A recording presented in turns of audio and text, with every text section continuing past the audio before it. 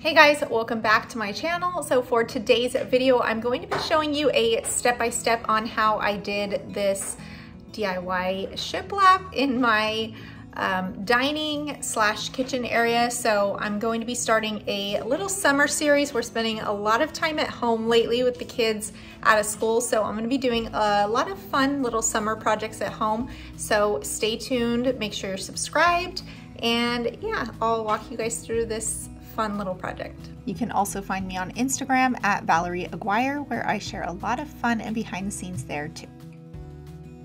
So jumping right into this little kitchen update. So this is what I was working with. This is our kind of bar slash island. It is kind of in like a U shape. And the people who updated this house before us just painted the cabinets. This is the back side of the cabinets, and then added this white baseboard, which has never been painted. So I definitely wanted to give this a little update and add some design detail with some vertical shiplap. The granite was brand new when we moved in, so we're going to utilize what we have. It's still in really great condition, minus that coffee spill. If you don't like the look of shiplap, this was also another option I found at Home Depot. So this is the bead board. It comes in really large panels and is really inexpensive. I probably could have done that island for probably about $30 and added a lot of just design detail, some architectural detail, and it just makes a really big difference. But I opted for the 5 1/4 inch nickel gap shiplap. So you can find this at Home Depot or Lowe's.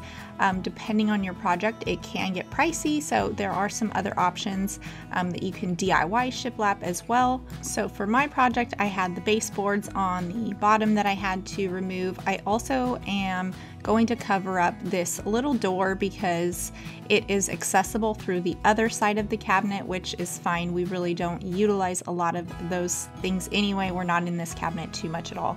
So I am fine with utilizing it from the back. So I'm taking off this baseboard, just using a utility knife to cut the caulking at the top, and then I'll pull it off with a pry bar.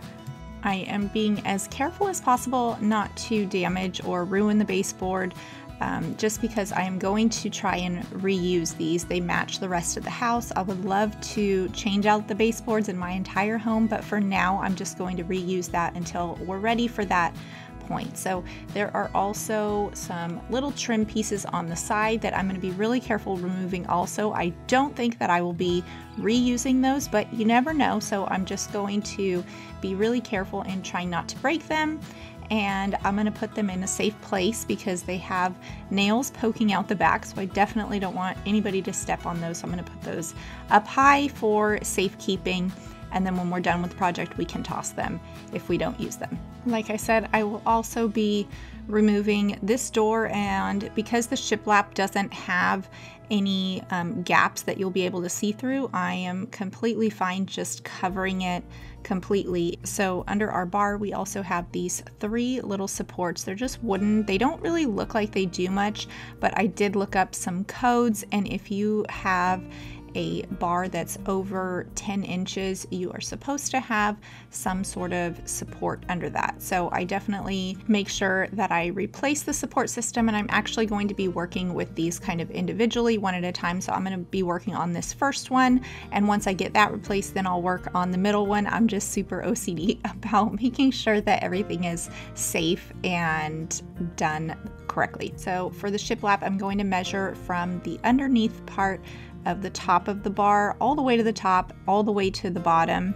Our space was 34 5/8, so I went outside and cut about 4 shiplap pieces. I'm going to not cut a ton all the same size, just because I'm not 100% sure if it's measured the same all the way down. Sometimes walls, bars, different things measure differently. The floors are a little wonky sometimes, so I'm just going to take it in little groups, and then using my pneumatic nailer, nail them in the very top where there is a base up there, and then in the bottom, and there's a base in the bottom as well. When working on a cabinet or an island, you have to be careful nailing right in the middle. On the other side of this is our cabinet, so if I were to nail something right in the center, it's going to go all the way through to my cabinet, which will not be very pretty in the inside of my cabinet to have nails coming through. So I'm only going to nail right in the top and then right in the bottom. Sometimes people can use liquid nails, but that also might do some damage if you ever need to or try to remove.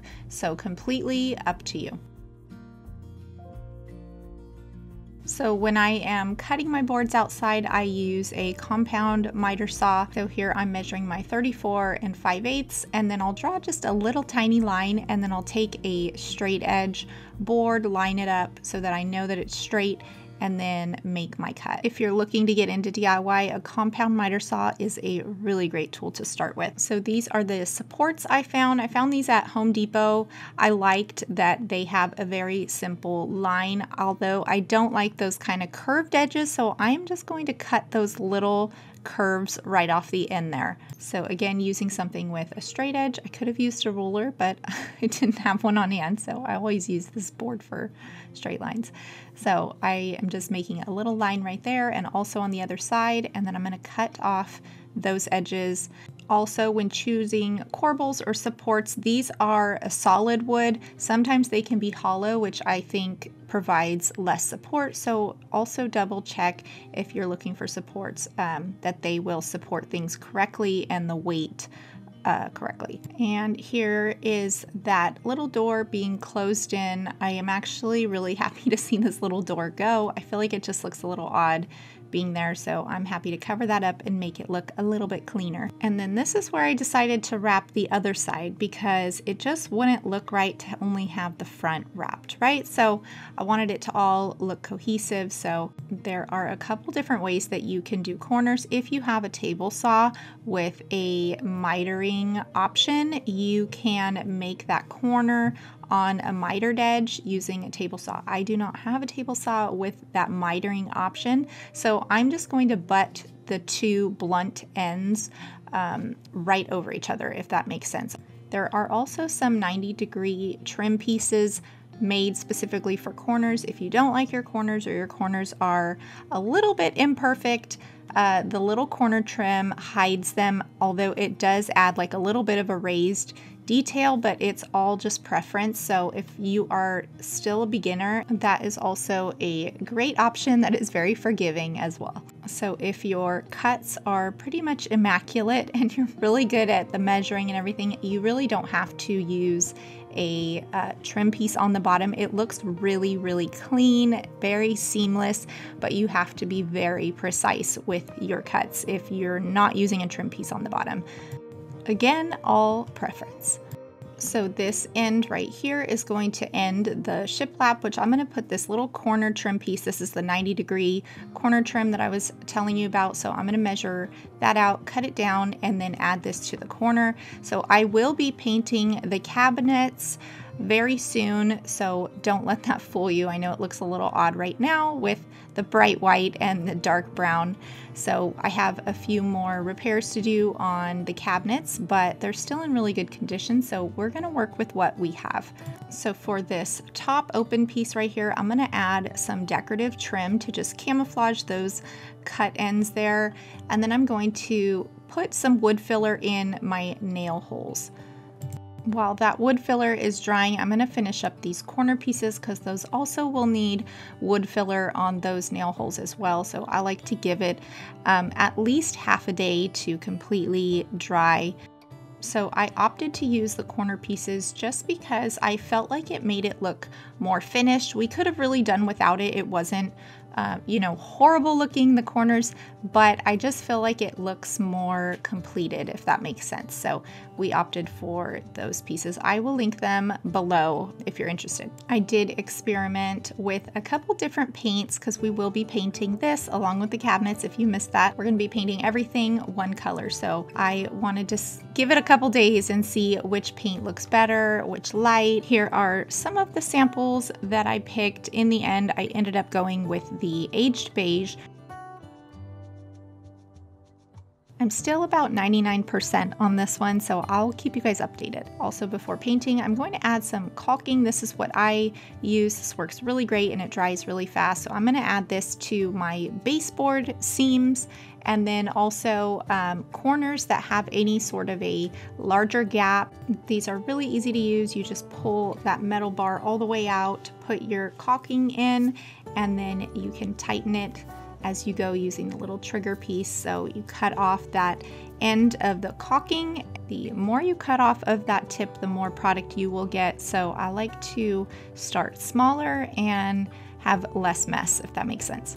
So once the wood filler was sanded, the caulk was in the corners, I did one last cleaning with a microfiber towel, or you can use a tack cloth, and then it was time to start painting. So quick tip, when using Shiplap, you can spray it, or if you're going to paint it, anything other than white, you need to get in those little cracks, which are kind of annoying, but I just used a 1-inch little paintbrush and went vertical. You can see those two lines. The one on the left is painted and the one on the right is not. So by using the little 1-inch paintbrush, it gets right in the middle. And I just went ahead and did my little crevices beforehand. And then for the surface parts, I'm going to be using a foam roller. It makes such a nice finish and is a great option to spraying if you don't like to mask everything. And there's something therapeutic about using a roller. I just love painting with rollers.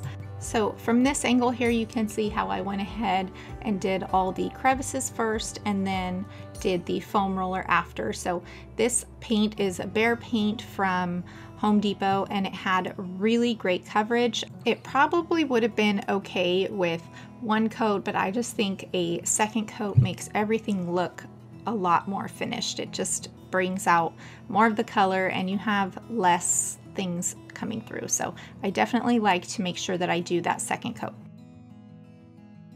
You can also see those supports underneath. So those supports, I actually screwed them in to the little support that was in between the cupboards, and then also a very short one in the top that it didn't go through to the granite, but I know that it penetrated the plywood that holds the granite up, if that makes sense. So be careful with that. You don't want to crack your granite when you're going up with the screw.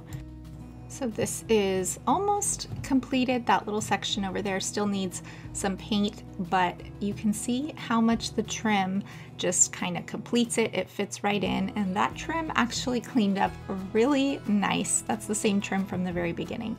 I did have to alter a little bit of the cuts because the Shiplap changes some of the measurements. So I am, again, using my miter saw, I was able to do that and they fit really perfect. Baseboards can be a little challenging when you're new, but yeah, we'll get it. So this is the final look of how they turned out. I think they look so beautiful. It kind of is a little bit of a modern farmhouse feel. I really love the color and how much detail it brings to the kitchen. So the next up part for this little update will be taking those upper cabinets down and opening the space up. It's going to bring in a lot more light and just look a little bit more modernized, a little bit more open, which is definitely the feel that I want for the kitchen and the dining room. I hope that this video was helpful in any way. Go ahead and leave me a question or comment below. You can also reach out to me on Instagram. I try to reply as much as I can on there. Again, thank you guys so much for watching, and we'll catch you next time.